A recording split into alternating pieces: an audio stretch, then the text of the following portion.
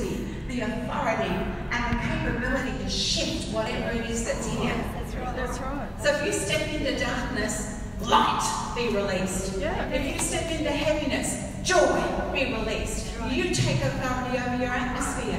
And it's not just about what happens here. This is what happens in your workplace. This is what happens in your lounge room. You know, you can walk into your workplace and think, man, what's going on here today? There might be confusion, or it might be this, or, you know, there could be all sorts of other thoughts going through your mind. You think, what's going on here? What's wrong with me? There's nothing wrong with you. It's in the atmosphere.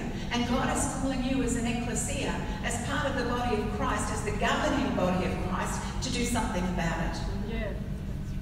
Does this make sense? Yeah. It is not for the pastor. Praise God, I'm an apostle. It is for the body of Christ. It's the same thing. You walk into a family reunion, you know, and oh, I don't know what's going on with them. They're a bit off. What's happening here? Well, you know what is the Holy Spirit saying? What is the truth? Deal with it. I hear so many Christians saying, I'm confused, I'm not sure what God wants, this is heavy, this is that, this is, you know, all of this stuff. But I don't hear what the Holy Spirit's saying. And I need to hear what the Holy Spirit's saying. I'm not interested in the kingdom of darkness. I'm not interested in any of that.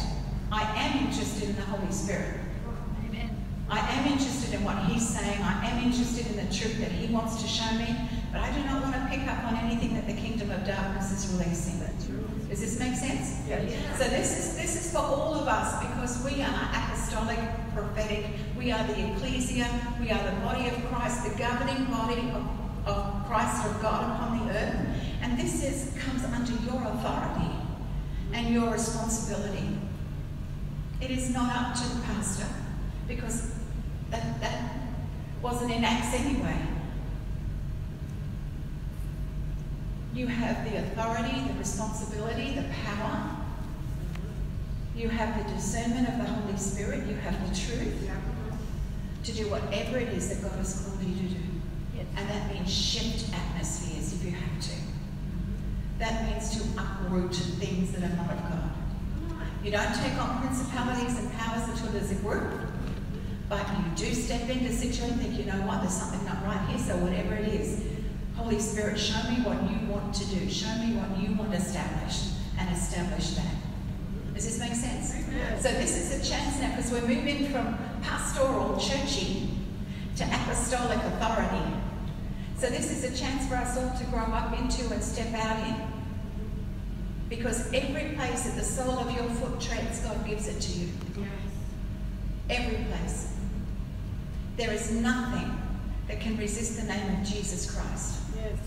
Nothing. And so this is part of who you are. This is part of your authority, your power, your ability, because we are part of the ecclesia, the called out ones. And that word ecclesia, Jesus said, I am building my ecclesia. I am building the called out ones, Yes. the ones that will release the government of God upon the earth. That's what you're called to do, release the government of God upon the earth. So if there's sickness, you release health. Yes. If there's chaos, you release order. If there's frustration, you release fulfillment. But you recognize who you are. Because quite often we live out of our emotions. And we live out of our emotions. You know, I really pick up a spirit of this. And you think, oh. And then you sink into your emotions. Oh, man, I don't want to come here if that's going to be like that. Or I don't want to, you know, it affects us. Well, it should not affect you. It should not affect you, because you are a spirit being. First and foremost, a spirit being. You have a soul, you live within a body, or the body lives within the spirit, however you want to put it. But you're a spirit being. And so we've got to live out of the spirit, not out of the emotions. So whatever you discern, discern. Whatever you deal with it. But do not allow it to affect you emotionally. Shake it off. It does not belong to you. It's not part of who you are in Christ. Jesus was tired and he got hungry, but he was never depressed. He contended for the faith. He released the kingdom of God everywhere he went. and this is his model, is what we model ourselves after. Any questions? End of long talk? But we need to sort of, as we're shifting into the apostolic, we need to see some things. Yeah. Can I just say something I'm really excited about? This is our time, and the Lord was showing me, this is a real time of transition for a lot of us. Thank you. This is a real time of transition for a lot of us into new wineskins. And so you're going to feel the pulling and the stretching. And sometimes the things that you're feeling, so that God can put the spotlight on to say this is no longer necessary. That this is part of the old wineskin, the old track of thinking. And part of it is the shaking. Remember, there was a word that came from the Lord, that there was a shaking of quaking, and there would be love bombs of truth being poured out. God is doing something to give us understanding of one, where we are, who we are, whose we are, so we can let go more quickly of the things that are no longer necessary to be part of our makeup. We don't have to own them, it's not us. And like Apostle Suzette was saying, it's like we're carriers of the Most High God, and I had this impression of us, because you don't have to intercede when you put the light switch. God, let the lights come on. We're light. The enemy is to be fearful of us. They're to be afraid. When we come, you see how many of us are in this room? And we're in agreement, and we come on this property. Two people put 10,000 to flight. Yeah. Look at how many of us are in this room. Yes. The enemy should be so scared whenever we rock up here. We're like, oh no, it's not there again. Who's on? It's not there, I'm not going. Yeah, so be excited. I'm excited for that. Yes. Yeah, so it's just learning to step into the apostolic. New wineskin, which means the stretching and pulling. But we don't want a new wineskin with an old patch. Right. So we've just got to continue to change and be changed. Cherry, just for a change of pace, Cherry, why don't you come and finish off the monk talk with something awesome? Yeah, Jerry!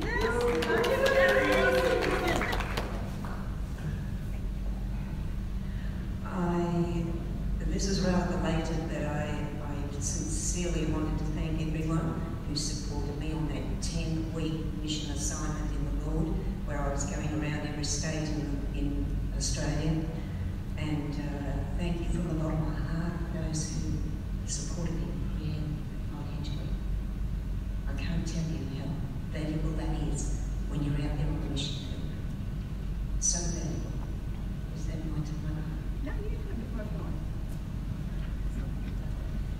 I'm trying to write a book. I'll rephrase that. I am writing a book. I thought if we finished the 9 chapters, 10 chapters by now, I'm at 1.5 chapters. So, what did the Lord do? What did He say? He had me go and stand on the soil of every state in the nation.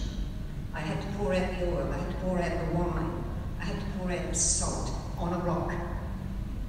And there was specific designated places in each state. I flew, I bussed, I trained, I walked, I ran with my case at 1 o'clock in 1 degrees in Canberra to catch the bus, to catch the train, get back to Sydney, that sort of thing. Flying hither and thither, and pouring out the oil, the wine, salt, and striking the matches for revival fire in the nation. Come on. All right. When I observed the lighting of the fire and how those matches lit in each designated place, I understood the places that would be difficult for revival to really take off. Service Paradise and Sydney were just 2. Needs more intercession for those areas. So where did I go? Mariba. I went to Cairns first. First stage, I had 7 stages to fulfill. And I went to Cairns. I sat up all night on the train. I arrived there at twilight the next, or when I arrived, This is why I need my book to refer to. Get there, the lady who had arranged to pick me up, not there 20 minutes ago, it's twilight, I'm in a place, don't know anyone. And she said, I got on the phone to her and she said, oh no, I'm down in Victoria, this is thousands of miles away. I'm down in Victoria, I'm in the Ministry of Business, I forgot. Try this number, so I phoned this number. I ended up at the Treetop Lodge, which was a missionary send-out centre. And they graciously put me up, took a taxi from the train to get there. They put me up in unit number 8. I like the number 8. Resurrection Cloud and Resurrection New Beginnings. So, a couple of days there. The next day I went up to Coranda. Excuse me. First assignment was up the hill of this Treetops Missionary Centre. And they had, with much effort, put a great big cross on the side of the mountain. And so when I went up there, I knew the next day I was to do my first assignment there. And 5 o'clock in the morning or whatever, I'm up the mountain. And I'm on my knees and I'm weeping and I have a veil over my head. And I'm asking forgiveness for the sins, the evil transgressions, so on. And the generations covered in Jesus' name. Poured out the oil and wine salt. This was the first place. I left a healing cloth there at the foot of the cross. Jesus heals.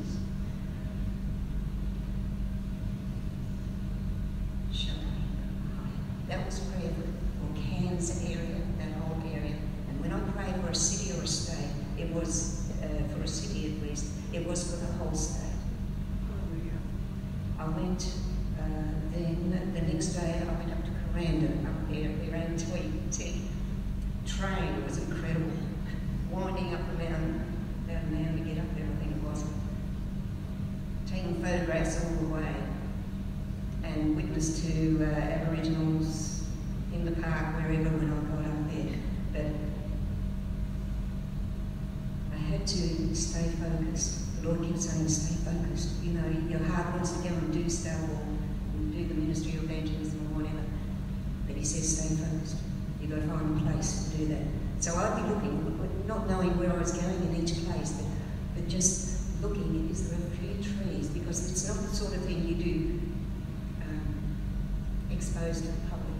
You've got to be hidden. You've got to get down where all the spiders are and under the trees and under the bushes. Find the rock and do all that. I carried a few stones in my knapsack, just in case there wasn't a stone around the place or a rock on which I could do this.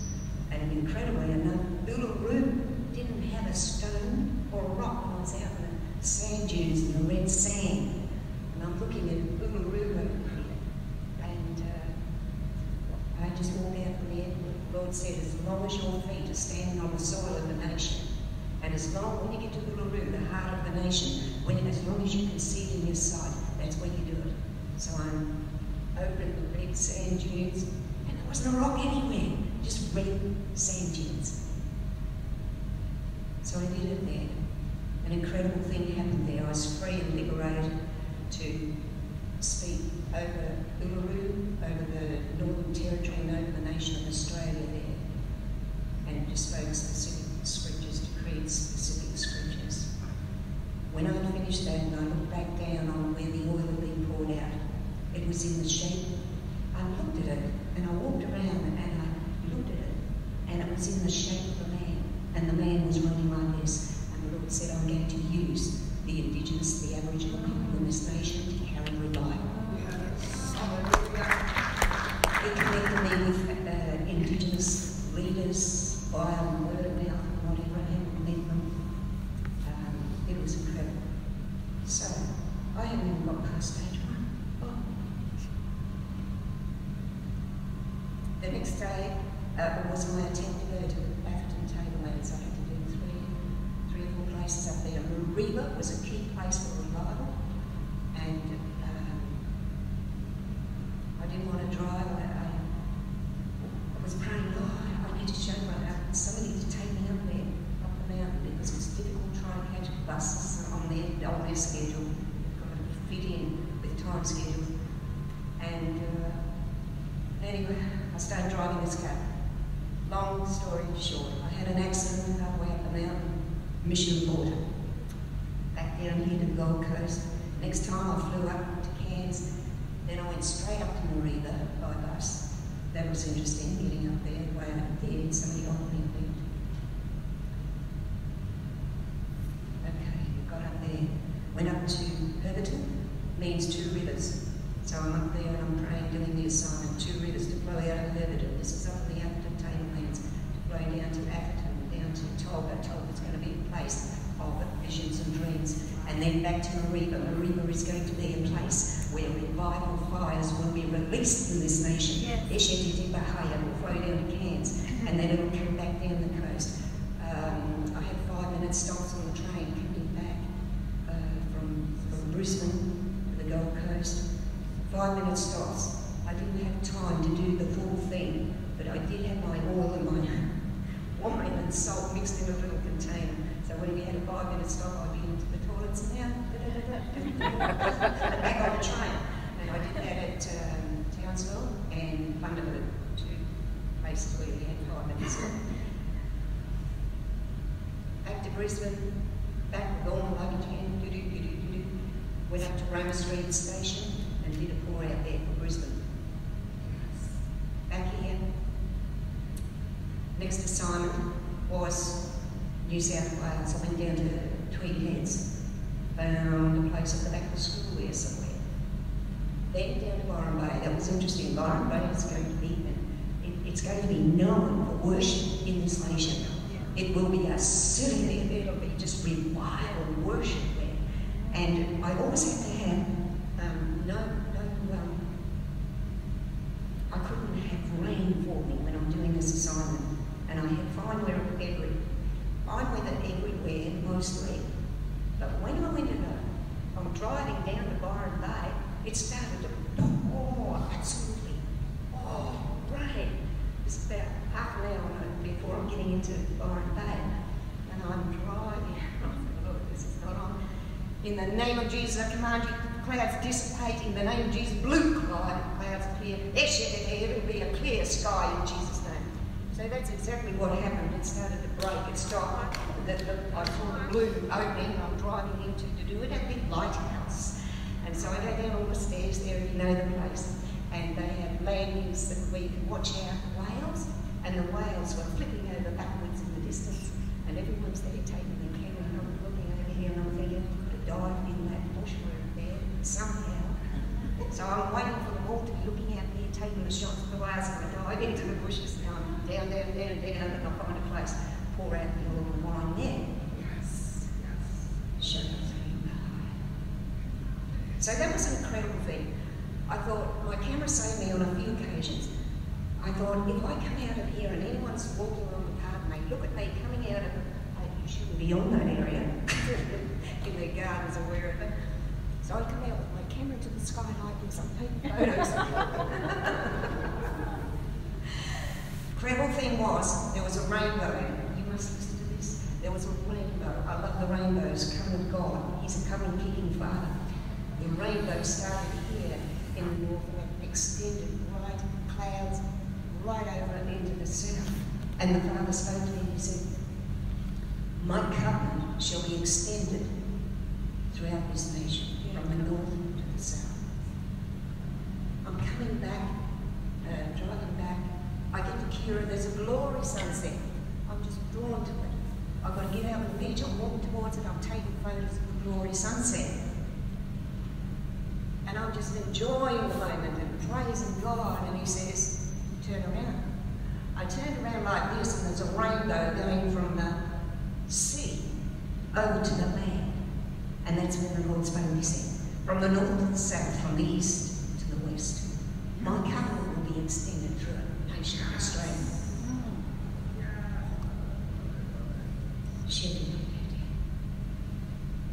So next assignment was Sydney and then Canberra. Did those 2 areas, headed into the botanical gardens in both areas. Same thing. After that, Hobart and Melbourne. Canberra, by the way, -1. -1. That was okay. Hobart was a bit better. It was 8 degrees. So I in the Royal Tasmanian Botanical Gardens. I found big cypress trees that were hidden behind there and big assignment there in Tasmania. Flew back to Melbourne. I couldn't go anywhere specific. I only had a certain amount of time before the plane flew back to Gold Coast. About half an hour, 3/4 of an hour up my sleeve, and I was looking everywhere around the airport. Where's the garden? Where can I do this? And there was a bit of a rocky garden out the entranceway with a few cactus growing and whatever. I thought, oh. Okay. So on these occasions, I go into the toilet and I do the basics in there. Then I go out and I just pour the oil and that over whatever's there. Thank you.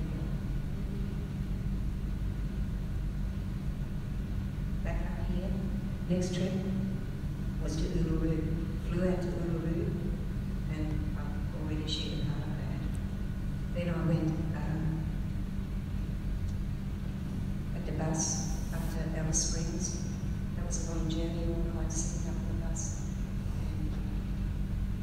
And most of my stayovers were at the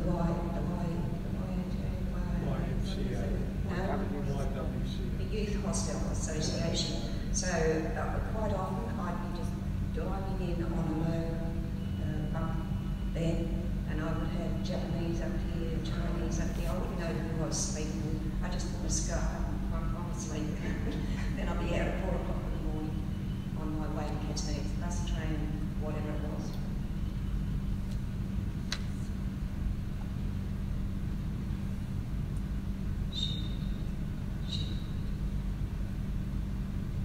Catherine was an incredible place. Stayed with an Indigenous missionary centre there. The guy had just got back off a 2-3 week mission trip, and I'm there, and I just said, I've got to get to WA tomorrow. It's a 6-hour journey by car, and he's looking around at what vehicle might go or get there.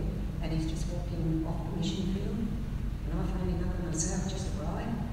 So he greeted me graciously, and he drove me to WA the next day. Wow. Incredible guy.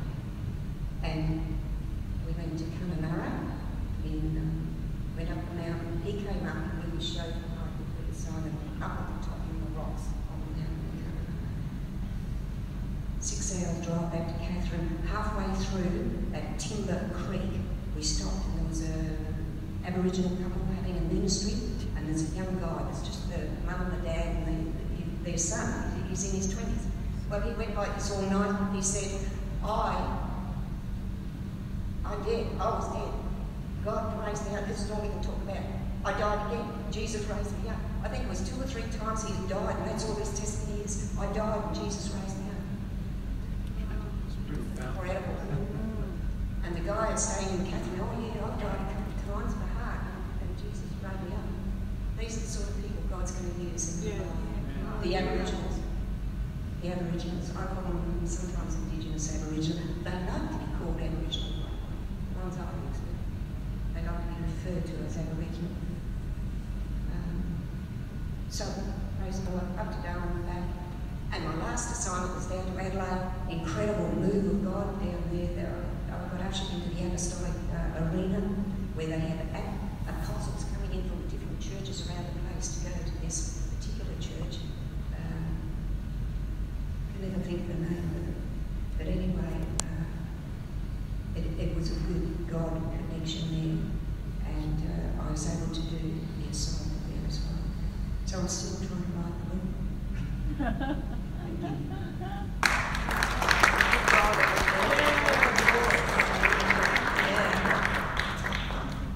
So there's quiet little people that you sort of don't really know what's up to, but God is using surrendered vessels. Surrendered vessels.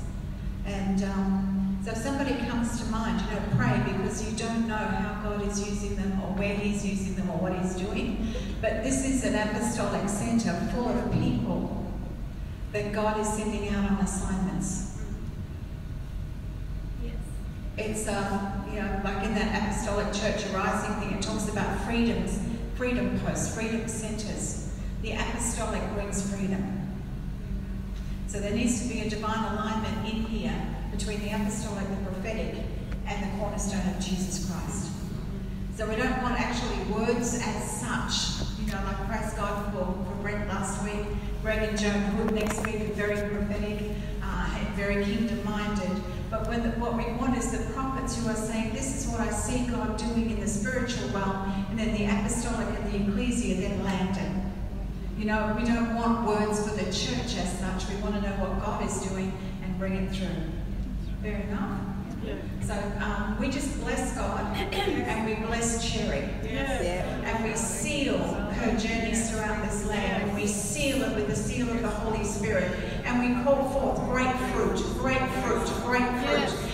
that revival will come to this land, that fire will be poured out, that this land will be redeemed, north to south, east to west, that the power of Christ's redemption would flow through this nation, that the redemptive power, the redemptive separation of Jesus Christ would separate the light from the darkness, that Father God, there would be a move of salvation in every home, every city, every town, every village, that Father, there would be a release of salvation, a release of your power, a release of your presence, that the knowledge of the glory of the Lord will fill this land in Jesus' name, and that this land will be a sheep nation for the glory of God and for the good of people. Amen.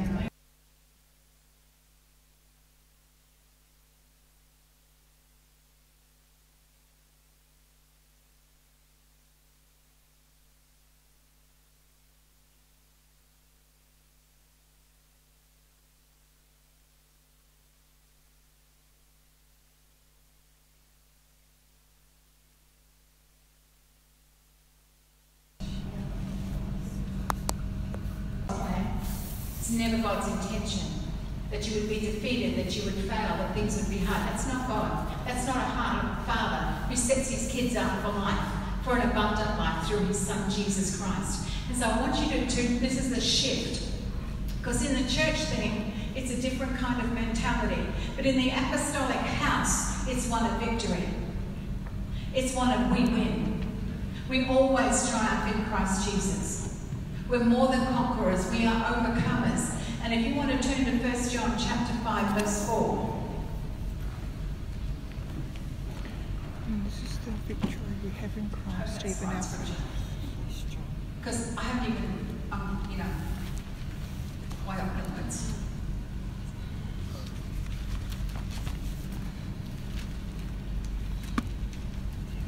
For everyone born of God is victorious. I've got the Amplified. Everyone born of God is victorious and overcomes the world. And this is the victory that has conquered and overcome the world, our faith in Jesus. This is the victory that overcomes our faith. And so I want you to recognize and to understand that your faith is the key to victory.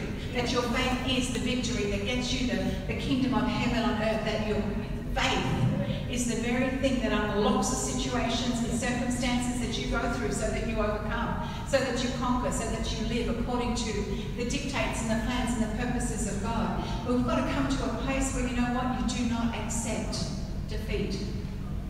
You do not accept failure. It is unacceptable. Now, there will be character training, character pruning, and all that kind of joyful stuff that comes.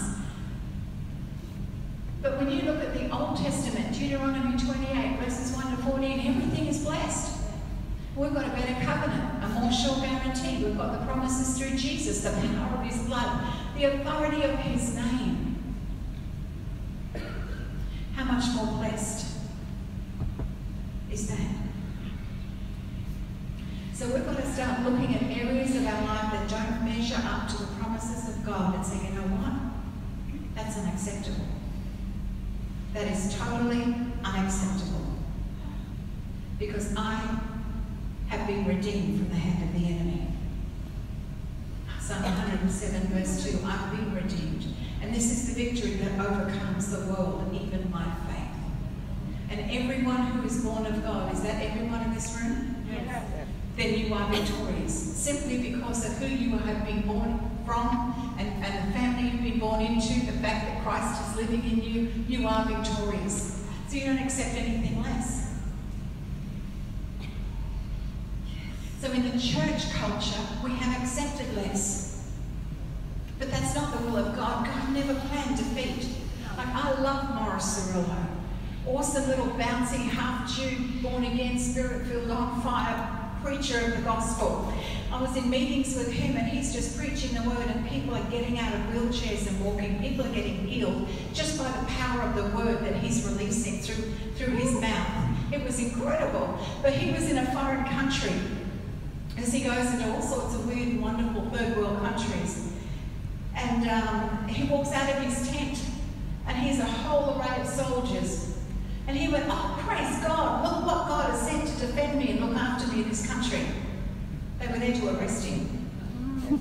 But he already had the mindset, well, they're there for me. They're there for me.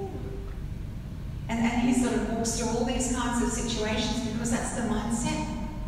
That's the belief. That's the faith that he has. The faith that overcomes the world is the victory. 1 John 5:4. So with the faith, what is so important about faith? Well, it's the only thing that will cause you to please God. Hebrews 11:6. And we've talked about this. But there is a different thing that you need to understand. And in Romans chapter 3, verse 29, it says that faith is a law of the kingdom. It's a law. So we belong to the kingdom of God, right? It's kingdom citizens. In Australia, as an Australian citizen, there are laws that I must keep, or I face the consequences. If I don't keep if I drink while I drive, then there are consequences if I'm caught. And you know, it's fines or you demerit points or you lose your license or it might even be jail if there's an accident. But there are consequences to breaking the law. What we don't fully get is in the kingdom of God, there are laws. And if we break those laws, there are consequences. It's not that God is vengefully after us, but we have removed ourselves from his protection. You've got to understand the laws of the kingdom of God. So there's the law of faith, there's the law of love, there's the law of sowing and reaping, there's the law of confession. There's so many different laws in the law of the tithe. There are laws in the kingdom, and as kingdom citizens, we don't keep those laws. We actually get consequences. So one of the most important laws is the law of faith, because without faith, it's impossible to please God.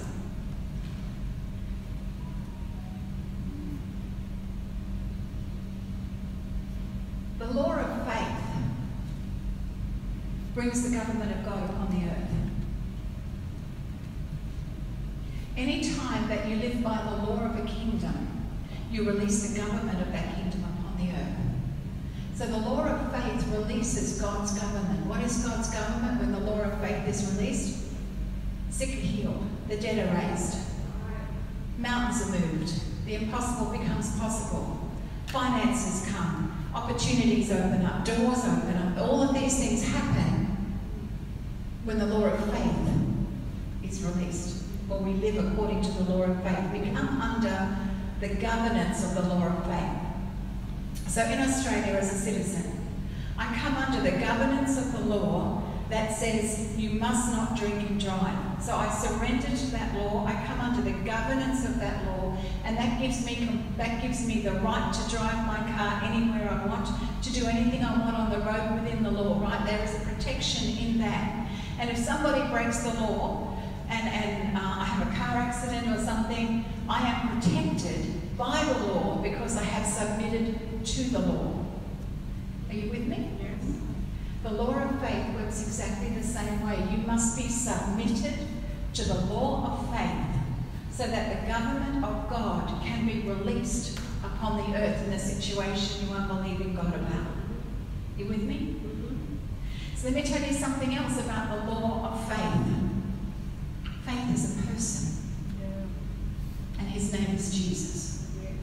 Hebrews chapter 12, verse 2 says that Jesus is the author and the finisher of our faith.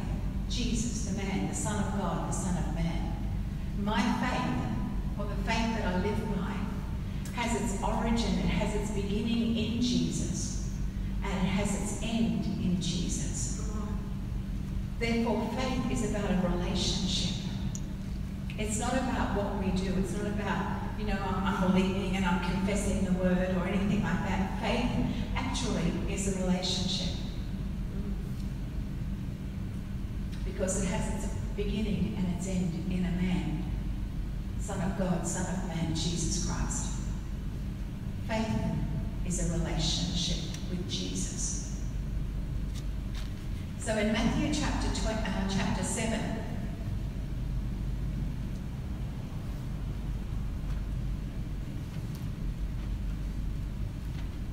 I think it's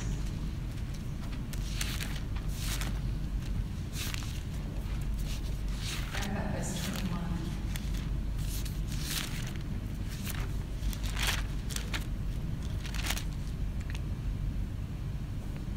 Verse 22. No, verse 21. Not everyone who says to me, Lord, Lord, will enter the kingdom of heaven, but only he who does the will of my Father in heaven. Many will say to me on that day, Lord, Lord, have we not prophesied in your name and driven out demons in your name and done many miracles in your name? So they activated faith of a kind, but it was not a faith that was based in a relationship that came through revelation. And he says in the next verse, and I will declare to them publicly, I never knew you. So even though they did all the things that was right in God, seemed to be the right things to do, the prophecies and the deliverances and the healings, it was not the will of God for them to do it without being in a relationship. Jesus said, I never knew you. You might be doing the works, but there's no relationship. Faith is about a relationship with Jesus. Because he's the author. And he's the finisher of our faith. He's our faith. So when Peter, saw Jesus walking on the water and he said, Lord, if it's you, bid me come. And Jesus said, come. It was the faith in the word of the man that he knew, Jesus the Messiah. It was his faith in the Messiah and the word that he spoke that got him to step out of the boat. It was in his relationship with Jesus that he stepped out. It was when he looked around and felt and saw and all of those things that he stepped back into natural faith and started to sink. But it was at the word of the man that he trusted. Is this making sense? He had a relationship with Jesus. So when Jesus said, come, he got out of the water and he walked because he had a relationship with the man. He could trust the word of the man. He knew what he was saying. Thank you. So, in Jesus' name. So, you turn over to Luke chapter 5. No, Luke chapter 5.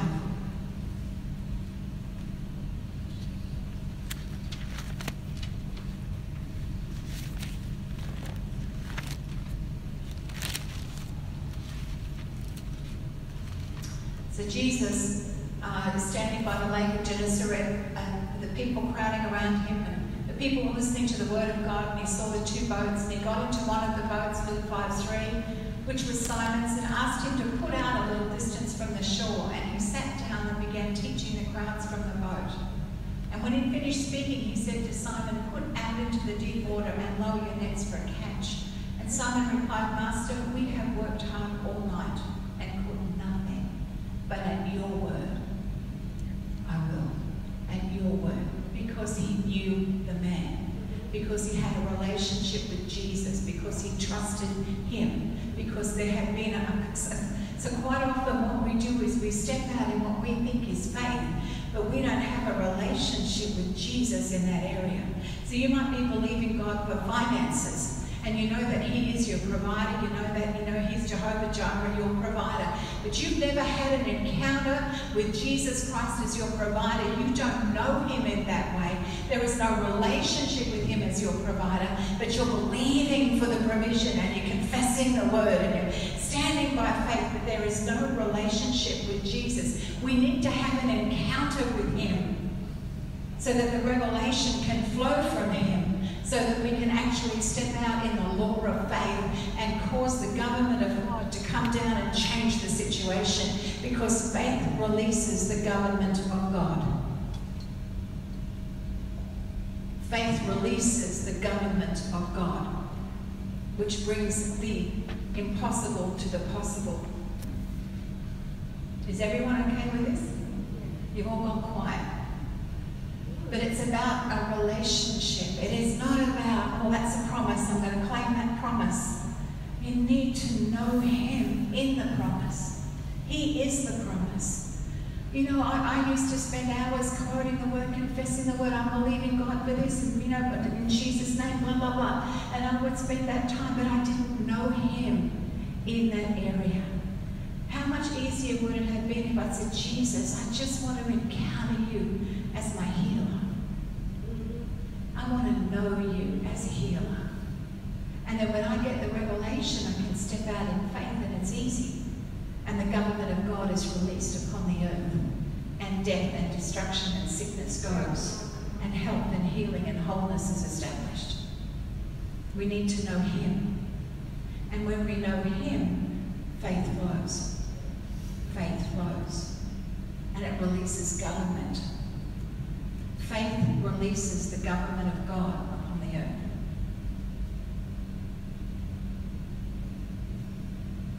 In Matthew chapter 7, Jesus, or 5 to 7, Jesus is talking and He gives the whole Beatitudes. You know, blessed are, blessed are, blessed are, and all of that awesome stuff. You need to read it. I'm not going through it. But principles to live by. And at the end of it, it says in Matthew chapter 7, verse 29, that the people were astonished because He taught with such authority. When you teach with authority like Jesus did, governments change in the atmosphere. So Majuriba, where we used to have our meetings, Majuriba meant a place where lies are told. So anytime a lie is spoken in Majuriba, it aligns with the principality and the power over that area. That's why truth is so important in Majuriba, because the more the truth is told, the more the truth is preached, the more the truth is released, the principality and the power loses control and the government of God is released. So you've got to know what you are facing. What are you facing? Like I said before, you know, you can come here and say, oh, there's a heaviness. Well, it might be something that the spirit of darkness has told you. Might not necessarily. I used to have coffee with a guy. He's gone to be with the Lord now, but we'd be having coffee. And he would say stuff like, oh, just got hit with the spirit of witchcraft. Oh, mind control's having a go. And I am sitting there having coffee and I'm thinking, well, I'm living in a bubble. Because nothing's hitting me, you know, and but all the way through every couple, oh, mind control. Oh, I rebuke you in Jesus' name. And, you know, it'd be this or it'd be that. And I'm thinking, what's going on? You know? But he could not ever tell me what the Holy Spirit was doing. And that was an open door for demonic spirits to land in his life. You need to know what the Holy Spirit's doing. You need to know what the Holy Spirit is saying. You need to know Him more than you know about spirits of heaviness and spirits of oppression and everything else. Because the Holy Spirit's going to say, enter into a time of joy.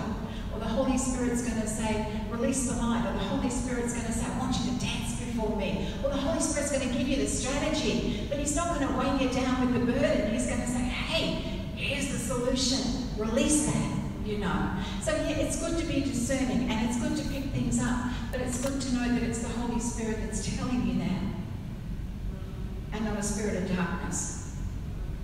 Because the Holy Spirit will also bring the solution. The Holy Spirit will also bring the freedom. The Holy Spirit brings the truth. The Holy Spirit is awesome. And so in Matthew chapter 7, verse 29, they said, wow, we haven't heard anyone, not even the scribes, teach like Jesus, because He teaches as one who has authority. And faith is your authority. Faith is your authority. Because faith changes government in the spirit realm. Faith changes situations, circumstances. It moves mountains. Sickness becomes health. Death becomes life. Faith changes everything. Faith is an authority. And when you walk in a spirit of faith, people might say things like, oh, you're a bit arrogant. Who do you think you are? But it's the confident knowing that Jesus Christ himself is doing something on your behalf, that he is favouring you, that he's already given you the victory, because the victory belongs to Jesus, that, health belongs to Jesus, prosperity belongs to Jesus, wisdom belongs to Jesus. And as we flow in unity with him, things happen. So in Matthew chapter 8, the first thing we have is the leper who comes to Jesus and says, I know you can you can heal me, but are you willing? So the first thing Jesus says, I'm willing. The next thing is you have the centurion's servant. And the centurion's servant is lying there, and the centurion says, hey, you don't need to come to my house because I know. You just need to say a word. I understand authority. I say to my soldiers, go here and they go there, do this and they do that. I say, come here and they come here. I understand authority. I understand how authority works. So you don't need to come to my place. You just need to say the word. That's faith. Faith takes control. Faith releases God's government. So between chapter 8 and chapter 10, there are 10 areas, because Matthew is awesome. Matthew is a gospel that has groupings. Mark has snapshots. Mark's like individual photos. Luke is a story. John is something spiritual. But Matthew has groupings. So between Matthew chapter 8 and Matthew chapter 10, there are 10 groupings of miracles that Jesus did, where he released his faith. So one of them was over the leper who wanted to be healed. The other one was over the centurion's servant. We have the woman with the issue of blood. Let me just pick his mother-in-law who had a fever, and then he healed many others around her. He stilled a storm. The demoniacs of the Gadarenes were delivered and set free. The man paralytic was healed. A woman with a hemorrhage was healed. The ruler's daughter was raised from the dead. 2 blind men were given sight, and a dumb demoniac was delivered and healed. All between Matthew 8:1 and chapter 9, verse 34. 10 things where Jesus released faith and things happened. When he stilled the storm and then went on to the Gadarenes, which is Matthew chapter 8, verse 23 to 34, where he stilled the storm. That was the principality and the power over that area, trying to stop him from getting to the Gadarenes. When he got to the Gadarenes and set them free, the pigs were drowned in the pool. The principality of that area was completely overturned. Yeah. But it was all done by faith. So you've got to understand that faith is not just confessing the scripture. Faith is having a relationship with Jesus Christ in the area of where you're believing for the breakthrough. You need to know him as your healer, your provider, as your businessman. You need to know who he is, because your faith begins in Jesus and it ends in Jesus, which means it's got to flow through you. He's in you, so the faith of Christ flows through you, changes the governments that you're living in, brings miraculous results, moves mountains, does whatever it's required to do. The glory goes back to the Father. It ends in Jesus, and then it goes again. It goes like that. It flows through Jesus, in you, out through you, achieves what you want, comes back to Jesus, because it all comes out of relationship. Is this making sense? Yes. You are meant to walk in supernatural power and authority every minute of the day. You are meant to be successful, prosperous, healthy. You are meant to achieve God's assignment for your life. You are meant, God wrote it all out. He didn't plan anything. There might be character sorting out, adjustments and whatever. But it all flows through Jesus. Now Galatians chapter 2 verse 20 in the King James.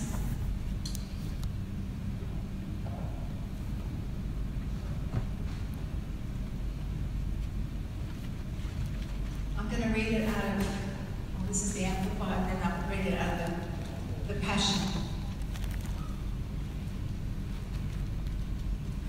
The Galatians chapter 2 verse 20.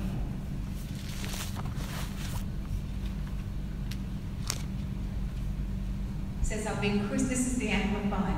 I have been crucified with Christ. In Christ I have shared his crucifixion. It is no longer I who live, lives in me. And the life that I now live in the body, I live by faith, by adhering to, relying on, and completely trusting in the Son of God who loved me and gave himself up for me. That's the Amplified, but the King James says, the life that I now live in the body, I live by the faith of Jesus Christ, the Son of God. I live by his faith. It's not my faith, it's his. His faith. Did his faith ever fail? No. So we live by the faith of the Son of God. So in the Passion, because it's all about relationship. If we think that it's not, we're kidding ourselves. And I don't know how come we've removed faith from a relationship and made it something we do instead of something that we live with Christ through. So Galatians chapter 2 verse 20 says, my old identity has been co-crucified with the Messiah and no longer lives. For the nails of his cross crucified me with him. And now the essence of this new life is no longer mine, but the Anointed One lives his life through me. We live in union as one. My new life is empowered by the faith of the Son of God who loves me so much that he gave himself for me and dispenses his life into mine. Yes. He dispenses his life into us. When you get a revelation of Galatians 2:20, man, I tell you, everything changes. Because it's no longer we who live. I've been nailed to the cross, but I've also been raised up with him. And I'm ascended with him. And I'm seated in heavenly places with him. And I live with a supernatural life. And I live from the power of an endless life. And I live through the power of Jesus Christ, the Son of God, the Son of Man. And I live with a faith that cannot be defiled. I live with a faith that cannot fail. I live with the fruit of the relationship with him where I step into faith. But it's his faith that's not mine because it begins and it ends in Jesus. I live by the fruit of the Holy Spirit, and one of the fruits of the Holy Spirit is faith. And so this whole thing, without faith, I can't please the Father, but I can't please the Father without a relationship with the Son. Because God so loved the whole world that he gave his only begotten Son, so that whosoever believes in him should not perish but have everlasting life. So what we've done as a church, generally speaking, we've separated faith from a relationship. You just have to believe. You just have to trust him. You just have to, confess the scriptures, whatever it might be that you've been taught in whatever church you've attended. But I'm telling you right now that only faith that works freely, graciously, easily, supernaturally and miraculously is the one that comes from your relationship with Jesus Christ. It is not about believing, believing Jesus. No, it's not about that. You are releasing his life through yours. Yes, amen. You're releasing him through you. Yes. That's what it's about. Yes. In reality, we're pretty good looking corpses. Because we're dead, guys. Yes. I've been crucified with Christ. My earth suit's just holding me together. I've been crucified with him. Yes. I no longer live. My flesh thinks it does. My flesh resurrects, like I'm back. But that's not the truth. The reality is, the truth is, I am a brand new creation in Christ Jesus. I am something that has never, ever, ever been before. There is brand new. Nothing. You're not being restored. You're not replacing anything. You are a brand new creation in Christ Jesus. You have been made one with God through the Spirit, through Jesus and what he did on the cross. You are brand new. You are brand new. So your spirit has been regenerated. Your spirit's been resurrected. You are connected with God. But it's the soul that is in the process of being renewed. Yes, that's right. Right? We've got to renew our mind. That's right. James chapter 1 verse 21 says, so where we get hindered, where we find a bit of a struggle, is with the soul and with the flesh. So James 1:21 says, get rid of all uncleanness and all that remains of wickedness, and with a humble spirit receive the word of God, which has been planted and actually rooted in your heart, which is able to save redeem your soul. So my soul is in the process of being saved. As much as I renew, as much as I lay aside the wickedness, my soul is being renewed, and my flesh will always be an enemy to God. Yeah, that's right. Right? There is no way that my flesh and God will never even come to a truce. That's right. So I've got to see myself as dead. That's right. You know, it doesn't matter who says what to me, dead. Well, you wouldn't believe that this week, but anyway. You know, but that's that we are dead with Christ. We've been crucified with Him. And you are to live by His life and His faith. So recognize when the flesh resurrects. Recognize where the soul needs to be renewed, because that will stop, be a barrier and hinder the flow of Jesus Christ's faith flowing through you, which brings changes and miracles and everything. Faith is about a relationship. It is not something we do. It is something we live. The just shall live by faith. And the only way we can live by faith is a relationship with our Lord and Saviour, Jesus Christ.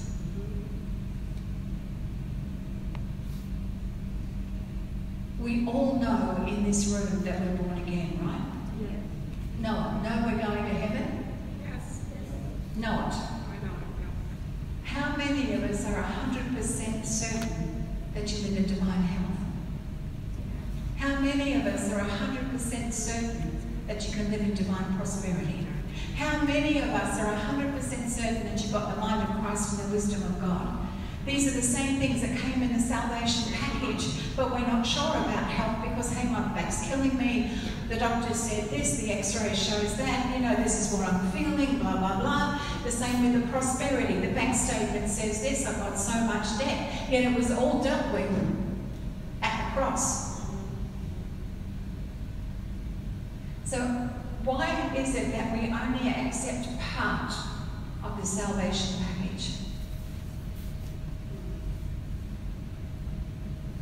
Because our soul still has to be renewed. And because for years and years and years we have assessed things by our intellect, by our logic, by our reason, by the way our parents live, by the way we've been brought up, instead of completely diving into the promises of God and saying, you know what, I'm dead. Yeah. Wow, Yes. I'm dead, but I'm alive with Him. And glory to God, that means everything changes. Because when Jesus comes on the scene, everything changes. Yes. Everything changes. The minute Jesus walks into our heart, everything changed. We might not have seen it, we might not have received it, we might not even have understood it, but when Jesus comes on the scene, everything changes. Everything. And even the government of our lives changed. We're no longer under the kingdom of darkness, but we came under the government of God, God's good government. Our government changed. Our kingdom changed. Our citizenship changed. Everything changed. So the reason I ask is, why on earth, and I'm asking this of me as well, why on earth are we settling?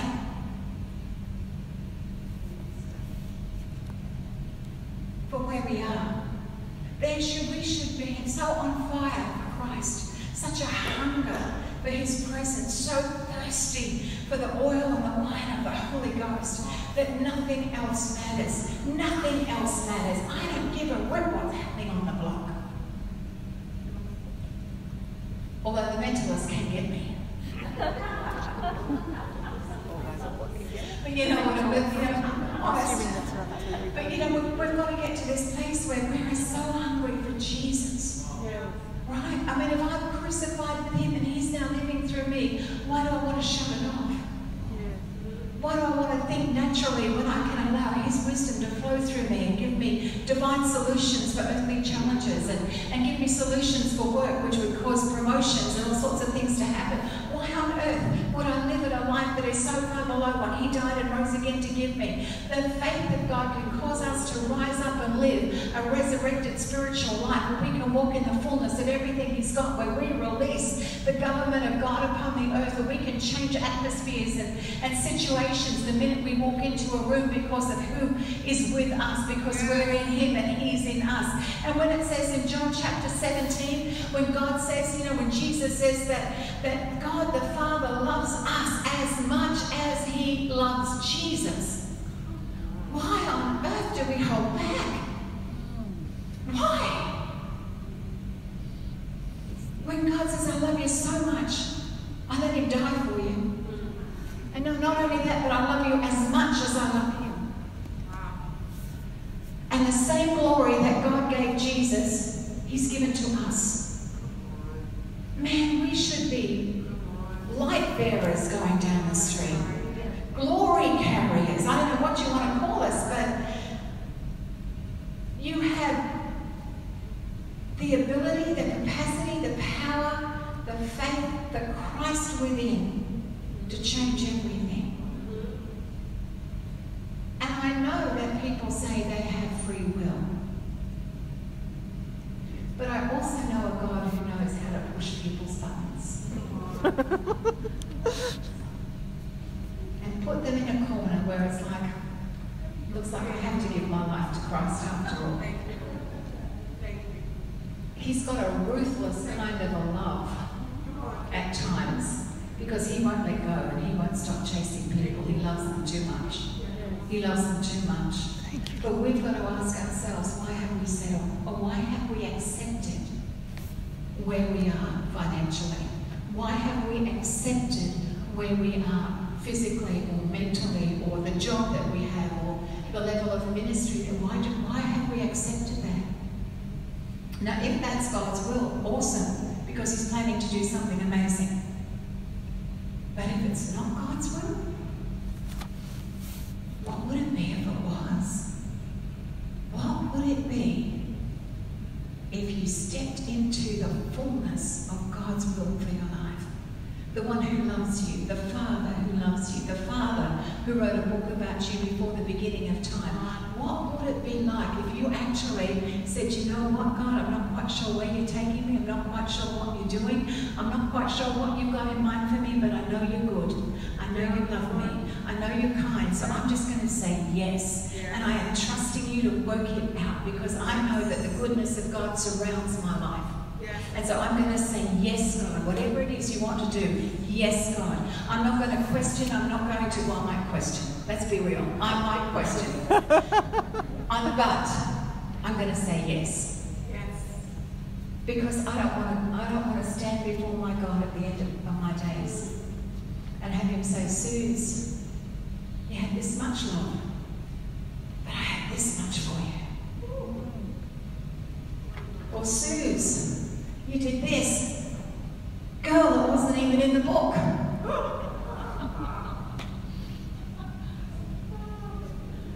So, you know, he's got this amazing plan for each one of us. Who is unfulfilled? Yeah. Let's be real. Okay, that's not God's plan. He wants you to be fulfilled. That's why he said to Abraham, the only thing that Abraham was really concerned about was the fact that he wanted a son. I've got nobody to lead all the blessings to. And what did God have in his plan for Abraham? A son. He wanted Abraham to be fulfilled. That's what the plan of God is all about, fulfillment. So any area where you are unfulfilled, any area where you think, man, surely there's more to life than this. I hope there's more to life than this. Or the desperation cry, which there has to be more to life than this. God, seriously, there has to be. It's an area that we're missing something that will only come from spending time with him. God, I'm on the wrong path, or God, I've been detoured, I've been distracted, something's happened, I'm not where I should be, life isn't unfolding like you promised, like I believe it should. I am so, may God, I am so frustrated, I'm angry, I'm kind of fed up, whatever the emotion might be, tell him he's big enough to handle it.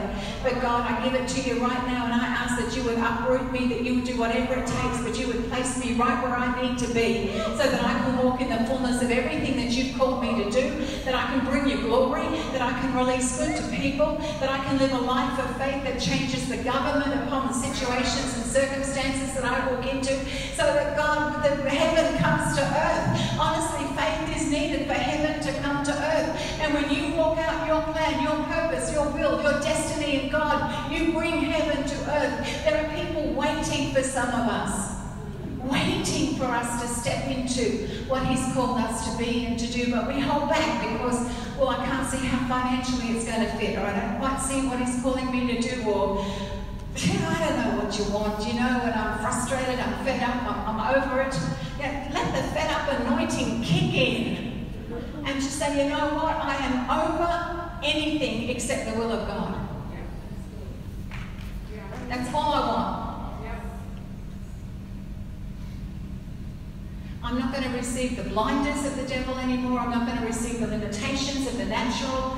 I'm not going to let finances dictate what I can and cannot do. I am going to obey God. I'm going to live by the faith of Jesus Christ. I'm going to have a relationship with Him, encounters with Him, because I'm going to release the government of God upon the earth. I'm going to step into the ecclesia. I'm going to be one who brings change upon the earth. I'm going to be one who releases heaven upon the earth. I'm going to be one who walks with Christ in such a way that I'm not seen, I'm not heard, but Jesus Christ is. This is what He's called us to. And this is faith. And faith is knowing Him. Faith is knowing Him.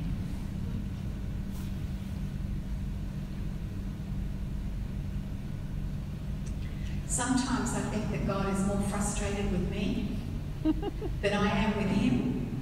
Like, Suze, come on girl, really, seriously, why aren't you further ahead than now? But there's no frustration in heaven.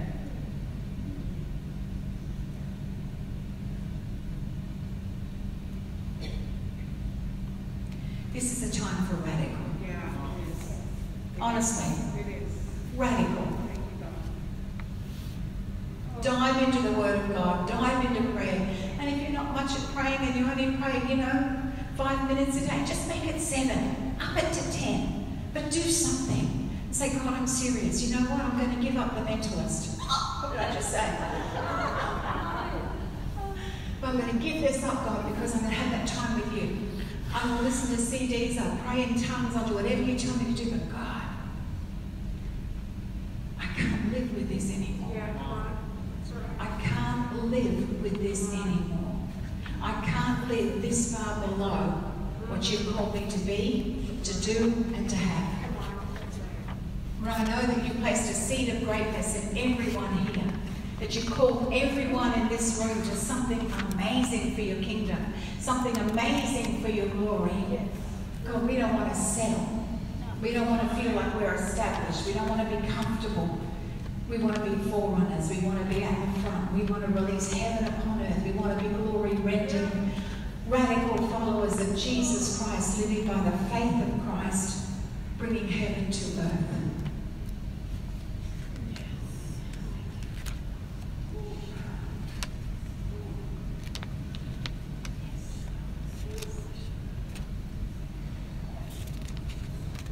Because I'm over church. And I'm over low-level Christianity. And I'm over lack of results. And I'm over the devil winning or thinking he's won. I'm over praying for people and not seeing them healed. I'm over seeing people die before their time. I'm over seeing people sad, grieved, oppressed, depressed, struggling to find where they fit in life. I'm over it. Because it's not the heart, the plan, the will of God. It's not Jesus. It's not. And so if there's got to be a change, make a change. Be the change you want to see. Make a change. Do something different. Be radical.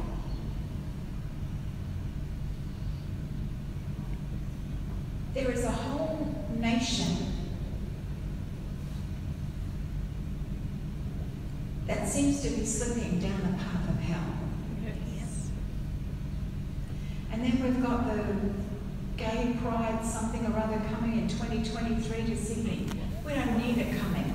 It's not going to make the shores.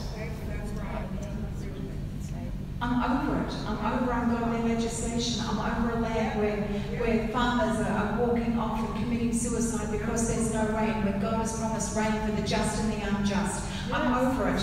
I'm over not seeing the effect of prayers. Because we prayed and we prayed and we prayed about the same-sex agenda. We prayed and we prayed and we prayed about the abortion thing. And we didn't get the answers we were expecting. So something has to change. So it's got to be us. It's got to be us. We have to change. We have to do things different. We have to hear from the Holy Spirit. We have to get His strategy. But you have to realize that you're dead. That you are a brand new creation in Christ Jesus. That you are brand new, that every part of you can come into the fullness of Jesus Christ, because it's no longer you who live, but it's Christ who lives in you. It's Christ who lives in you. And you live by His faith, the faith of the Son of God. You've got the power, you've got the authority, you've got everything that you need to make a change and make a difference. You know, when you walk into places and you bless it with whatever it is that you want. So I walk into where I live, renting, want my own home. God, I just really thank you for the privilege of living in this home. I pray for the landlord, but I just want to remind you that He is not the Lord of the land. You are. And I thank you, Lord, that you've got a home for me. You've got a venue for Open Heaven Ministries, and I call it into being in Jesus' name. I thank you for where I am, but I thank you I'm not staying here. I thank you that it's a journey. Thank you. Amen. I agree. And all of us have got things that we desire, things that we're hungry for, things that dreams and desires that we put on the shelf and we go, it's never going to happen, I don't have the money, I can't see how it's going to work out, oh surely, you know, like I've missed the boat. We've got all of these things that God has dropped in our heart over the years, and we've put them away because of expectations of other people, because we didn't think we could do it, because the money wasn't there, we couldn't see how it would happen, the door wouldn't open, we've got all of these excuses. But the thing is, you're a brand new creation in Christ Jesus. Every place the sole of your foot treads, God gives it to you. You've got the wisdom of God and the mind of Christ. You can hear from the Holy Spirit. You know the voice of the Good Shepherd. You know that He's opened doors for you, that the favor of God surrounds you, grounds you, and covers you like a shield. And you know that He has not called you to live at the level that we're living at, because that's not His will, His plan, or His purpose. He never wrote that in your book. And so it's time. Yes, that's right. Where we say, okay, God, I don't know what radical looks like, but I'm available for radical. Yeah, I am. I'm not quite sure what it looks like to step into what you're calling me to do, but here I am. I'm not quite sure how you're going to fund it. I'm not quite sure where the money's coming from. I'm not quite sure how situations are going to change, but I say yes, God. I say yes. And I release the faith of God that lives in me because of Jesus Christ. I release the faith of God into this situation and this circumstance to change the government, to bring it under the government of God, to bring it into the goodness of God, and to release the will of God for my life.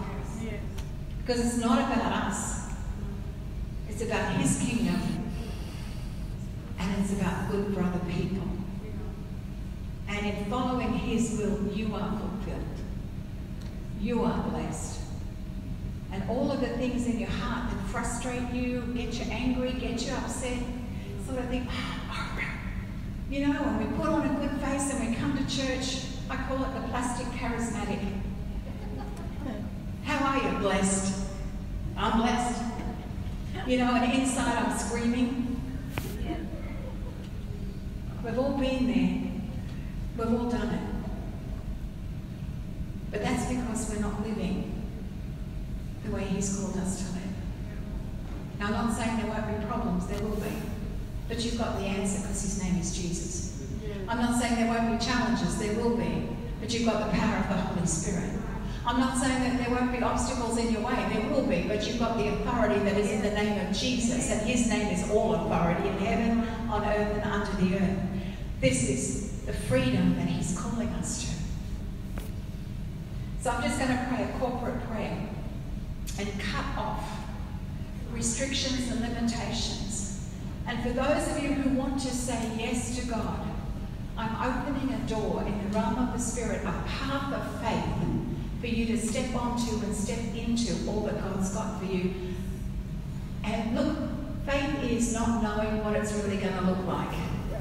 Faith is just, I'm walking this out with you, Jesus. Because if I knew what it was, it wouldn't be faith.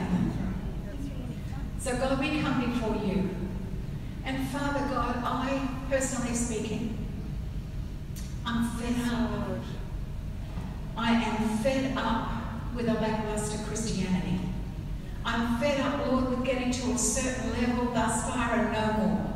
I'm fed up with not walking out the fullness of your will, your plan, and your path for my life. I'm fed up doing things because of finances or because of this, that, or anything else. Father God, from now on, we declare right now that we say yes to the Lordship of Jesus Christ. We say yes to you. We are not going to try and think about how it's going to work, what it's going to look like, what it's going to feel like, what it's going to mean. But God, we just say yes. And in saying yes, we trust you. We trust your goodness. We trust your power. We trust your love. We trust the fact that your favor is wrapped around us. We trust the fact that your presence covers us. We trust the fact that mercy and goodness follow us all the days of our life. We trust the fact that the Holy Spirit indwells us. We trust the fact that we have the authority that's in the name of Jesus to boot anything out of the way that needs to be booted out of the way. We thank you, Father God, that you have given us a place and a position in your family. You've given us a place and position in the government of God. You've given us a place and a position in the kingdom. You've given us a place and a position in salvation and redemption, which allows us to be eternally alive, which allows us to live in divine health, divine prosperity, divine wisdom, to operate from the mind of Christ. You've given us the gifts of the Spirit, the grace of the Spirit, the fruit of the Spirit. You've given us absolutely every single thing that we need for life and for godliness. And we repent because we've lived at a level of life that is so far below what Jesus Christ gave himself to give us. And so, Father, as we repent and as we renounce of that, we come to you with a whole heart. And we say, whatever change you want to make in us, through us, for us, with us, around us, whatever, we surrender to your will. Living sacrifices by the mercies of God. But Father, we want to be an ecclesia. We want to live by the faith of Jesus. We want to live in unity with him in such a way that he lives through us. That we want to know how much you do, that we want to have encounters with Jesus Christ, to have encounters with the love of God, to have encounters with the Holy Spirit, have encounters which change things, which move things, which melt our heart, which take us into where you want us to go. But Father, we declare right now that we are no longer earthbound. Yes, I agree. We are no longer humanisms or humanistic, but we are spirit beings, brand new creations in Christ, seeking to live a brand new lifestyle because of Jesus. So right now, devil, we put you on notice. Every restriction, every limitation, every obstacle, every mindset, every circumstance and situation that you have placed within us, around us, in front of us, or behind us that has refused to allow us to move forward, we take authority over all of those things that are not of God right now, and we break the power of their influence and their significance over our lives. We break the power of the enemy. We destroy every weapon that he's used against us in the name of Jesus, because Jesus came to destroy the works of the enemy. So right now, by the authority in the name of Jesus, we destroy the works of the enemy in our lives, and we establish the works of God, the righteousness of Christ, the fullness of God's will. We release the works of God, the kingdom of God, into every aspect of our life right now in Jesus' name. And we declare that we are going to live with a full-on relationship with Jesus. And we thank you for that, Father, in Jesus' name.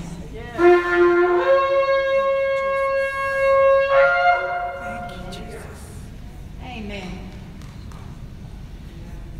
Amen. So this week I hope you go home divinely discontented and divinely dissatisfied, and find everything you need in Jesus to move forward to something so much better and so much greater. So, Tony, do you want to come and rescue the evening? Pray over the tithes and offerings and bless us all. I definitely don't think that the meeting needs rescuing. Not at all. Like when God turns up and I was just listening as Pastor Suzette was sharing different things there. One of the things that at the beginning she shared about this turning into an apostolic centre and God moving and God doing something, and I was so encouraged because I was thinking to myself, isn't that the whole meaning of what the word says? You know, bringing people together. But I love the part at the beginning when she talked about us turning into an apostolic centre, and it's about the fivefold ministry. It's about Terry standing up and going, this is my calling, this is what I'm going to do because God wants me to do it. And it's about, Shane doing whatever he's supposed to do. It's about, these wonderful, awesome people here doing whatever they're supposed to do. And it's about us walking and not doing church, but doing life together. You know what I mean? And it's allowing God to move through us so that we can, as a body, just go and do what God called us to do. And I think, and I don't know about everyone, but I do get a little bit frustrated sometimes. I love that frustrating and annoying because it makes me feel good. But I think that sometimes we've been Christians for a long time, a lot of us. And sometimes we can look at ourselves and go, where are we now compared to where we should be in Christ? Not so much, I'm not trying to bag anyone out, but I'm trying to say that there's a plan. And sometimes we've just put up with what's going on in our life and we're not where we should be. But I reckon He's just got his hand on our lives. That's why you're here. I'm giving this, I hope you don't mind, Pastor's going to be going, stop playing with things. But I'm going to play, everyone that heard my testimony a few weeks back, I shared that I really 100% believe I'm exactly where I'm supposed to be. I love that your testimony earlier where you said, God showed you some golden rain and now you're here and you're seeing it. It's just like, that's so much what God is about, about putting us where He needs us. But not just for us, but for the other people that are around us. I've met some awesome people in this church. Seriously, I'm so blessed to be a part of it. And I just want to thank God for that. And also, I just want to say that, when Jesus went to the disciples and He was walking along and He said, hey guys, pick yourself up, come on, follow me. They just did it. Like, sometimes we make things so complicated. Like, if God turns up, man, I tell you, man, I'm going to move in the Spirit. We're going to see some stuff happen. People are going to get saved, people are going to get set free. And when this happens, man, I'm going to do that.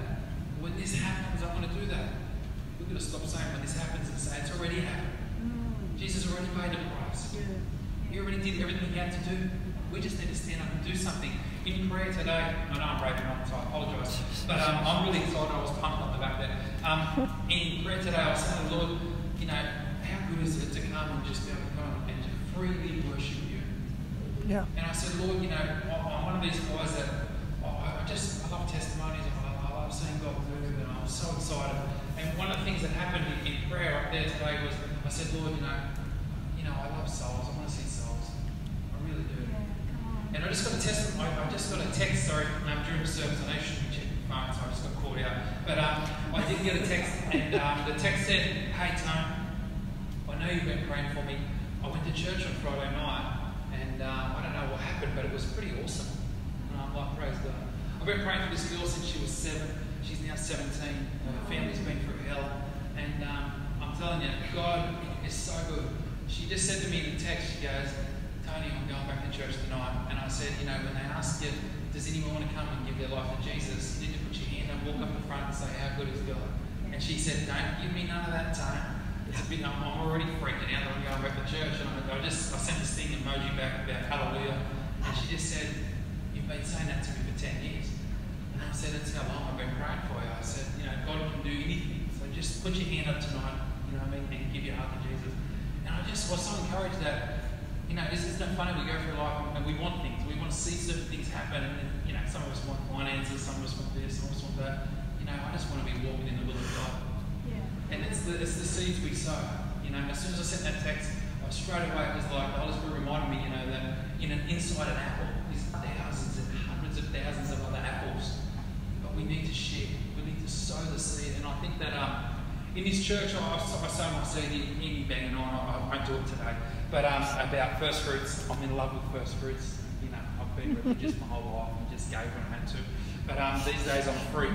So I give because it's an abundance that God's given me, and I just keep giving back. And this week, my wife said something to me. She said, Tony, every time I look at the bank account, it's freaking me out, you know, because, you know, God's abundance is on it, you know. I'm not trying to say I'm a wealthy person. I walk in wealth, which is awesome. And I am a real estate agent, and he wants to sell the house. But I just want to say this, that I'm being serious, and that is that, you know, God keeps on turning up and He keeps on blessing our life. You'd be shocked. If you ever, you know, if you're a good cook and you want to invite me and my wife around for dinner one time to share, we're happy to. But let me share this, that honestly, God keeps turning up and He keeps blessing our life. And honestly, every week I've got a different testimony, and I'm just so blessed and so honoured that God's got me in this place, touching my life and doing something. You know, so Lord, I just pray that you just bless every single person in this place.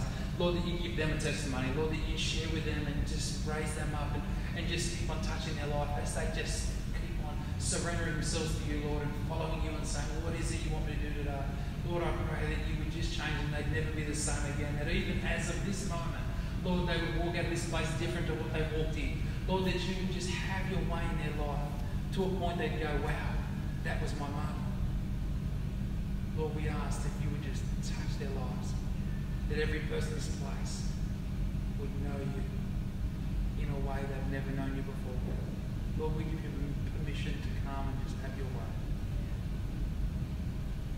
Lord, be God, do whatever it is you want. In Jesus' name. Amen. Amen. Sorry about me, Raven. Can you just remind them that David went up leaflets on the back table? There is leaflets up on the back table there for David McDonald that's coming.